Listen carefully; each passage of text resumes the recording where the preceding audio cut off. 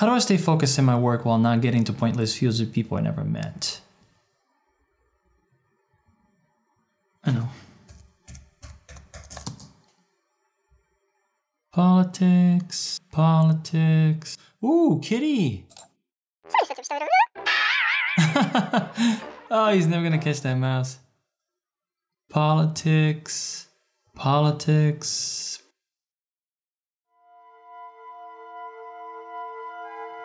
What's that? Gels are dead, and anybody using them is a stupid hack? RGB is the future? Okay. Thanks for the next video idea, pal. I'm going to light my next video only using gels. It's going to take me a whole 5 minutes. And you are the hack.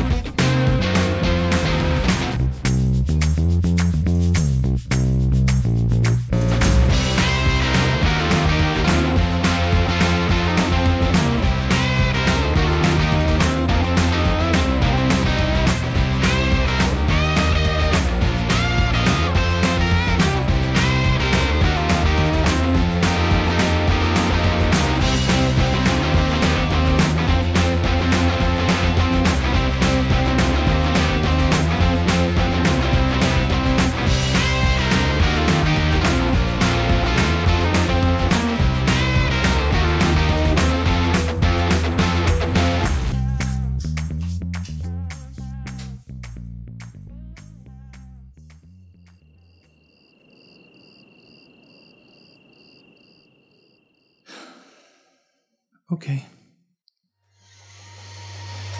Okay.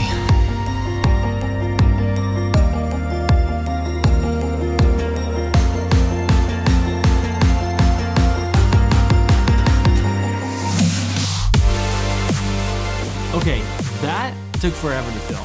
Hello, I'm AndreCorreaNow, and this is AndreCorreaNow, a show about the art of filmmaking, the craft behind it, and the technologies that make it all possible. Friends, one of the greatest benefits of being a covert narcissist residing in a bubble completely detached from reality is that I'm never wrong. So even I was surprised when I found many practical and creative uses for RGB lights, a product that I originally discounted as a gimmicky toy-like cash grab. But wrong I was, and as penance, I am going to light the next scene using only 2 types of RGB lights from Aputure, the Aputure B7c and the Aputure MC. But before we move on to yet another cinematic adventure, let's give it to Caesar what is Caesar's, and give it to Dre what is Dre's. Much obliged. We're also going to be using some awesome and cost-effective accessories to mount our lights in creative ways, and the links for all of these items are going to be in the descriptions below. When you use them to make a purchase, you'll be automatically, and most importantly, at no additional cost to you, be helping the growth of this channel. Because let's face it, the mint condition 2010 Volkswagen Jetta sitting outside, it's not going to pay for itself. Lastly, I feel it is my moral responsibility to give you a fair warning. You're about to enter a dimension where good taste, natural beauty, and proper exposure do not exist. I make no claims that I can guarantee neither your safety nor your sanity. If you choose to follow me there, do so at your own peril. You have been warned.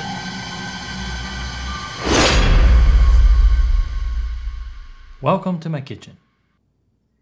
The first thing we're going to do is replace those 3 god-awful lights up there with 3 Aputure B7cs. Now you notice they are off right now, but this is what they look like in a side-by-side comparison. Now, if you notice on the GE side, the colors look less than accurate and there's some bending going on. And if you look at the Aputure side, things look pretty good. Now, I find the B7c to be the most versatile out of the two Aputure lights because the B7c can go into almost any household fixture with minimal rigging. Now, I say almost because despite having an E26 attachment, the bulb won't fit into every single fixture due to its size. By now, some of you may have already realized that I'm using other lights to make this room look like it's not being lit. It's not dishonest, it's just that without it, you wouldn't be able to see anything. Here, let me 86 some of the lights I've been using this far so you have an idea.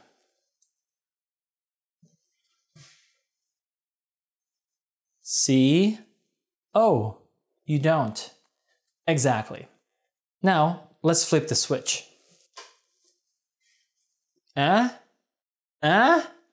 Pretty good, right? Once the B7Cs detect the current, each bulb will turn on and automatically connect to Sidus Link, Aputure's app. With the app, we can group all B7Cs together so they can act as one fixture. Hey, remember when we had to hire an electrician just for this? Now, critics would say that these are much less powerful than household LEDs. And they'd be right. But the color they produce is beautiful and truly what I would call cinema grade. They also don't have any flickering or bending often found in cheap LEDs, even when filming at high shutter angles. The output of the B7c and the MC is almost the same. The color accuracy and overall quality are fantastic on both. The pricing is somewhat comparable too. You can get a single MC for $90, and each B7c will set you back about $70. So, if you can only get one or the other, think about your use case and then pull the trigger. At the end of the day, you need more than just accurate colors and zero flickering to make a scene look good. As you can see, the overheads are bringing the levels up in this room, but this shot is far from cinematic, right? I think I'm gonna need a much larger RGB key light. And luckily, I have just the thing.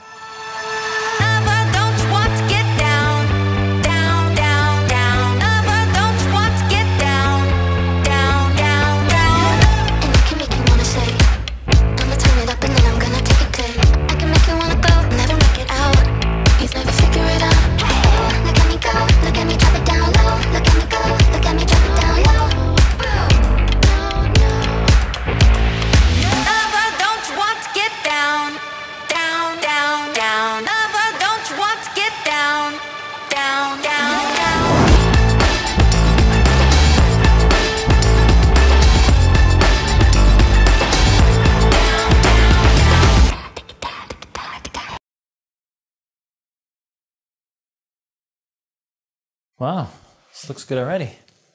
See, although the setup won't give us anywhere near close the same output as the Aputure P300C, we still get this wonderful soft light, full RGB color with the grid, and total Sidus Link control for a fraction of the cost. If you want to go even cheaper, you could use two of these lamp holders behind the diffuser of a 5-in-1 reflector. You save some money, but be ready to deal with lots of spill and much less output. Our weapon of choice is going to be the Sony a6400 with none other than the legendary Sigma 18-35 f1.8. Now the camera is set to Cine 2 color mode still, that way I can apply the proper limming LUTs after I finish editing everything. And we also have the NTG5 about this far away from me. Now, is this here because I want to show you the mic, or did I forget to take it out of the video? You never know. To create even more subject separation, we're going to be using two Aputure MCs behind me and to the right, magnetically connected to the world's most expensive light stand, or how I like to call it, the cheapest refrigerator money can buy. We'll also use a bit of black wrap to minimize some of the spill so we can better control the wall behind me. If you don't have any metal surfaces around, these wall plates can be used to magnetically hold up to two Aputure MCs. Then you can attach the plate to a C-stand or a normal light stand with one of these adapters. Okay, so now that we have all the lights set up, we're gonna start to shape this scene a little bit and work with the levels. So let's see. If I go to status link,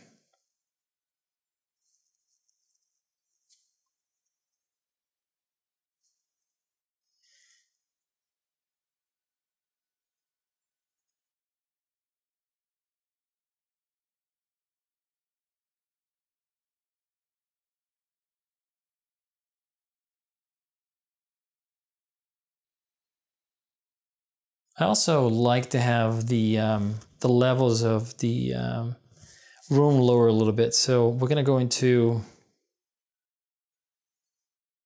the overheads. I'm gonna dramatically lower that. And that gives me a little bit of separation, I think. And we're gonna go to the MCs again. See how that goes away? I like that. And then going to softbox. Softbox already at 100%. So this is with the softbox off. And now with the softbox on. One of the things I didn't tell you guys is that I have only 4 B7Cs into the box, but this box can take up to 5, which, believe it or not, makes a little bit of a difference. Okay. Here's the thing we're gonna do. We're gonna add some color.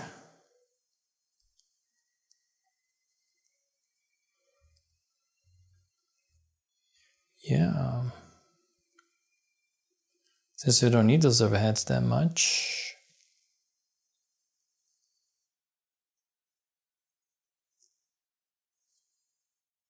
Check exposure.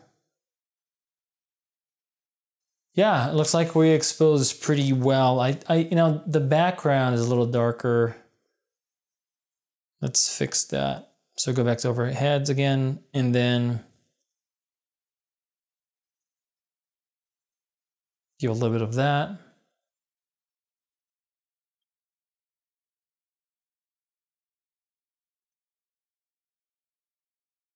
And how we're looking. Yeah, so we got a little bit of a color splash going on here. But so for me, I think this looks good, and we definitely get exposure with all these smaller lights.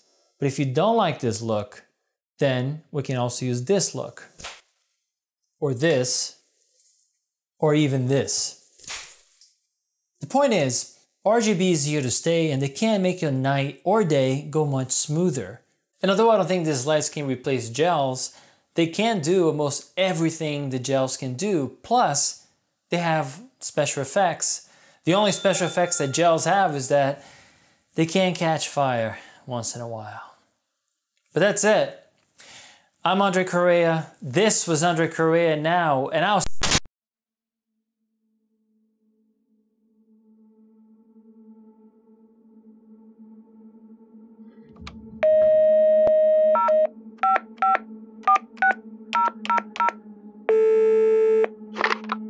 I found him! Now what? Go ahead with the plan.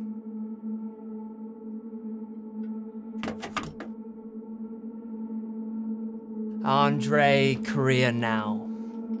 More like Andre Correa never!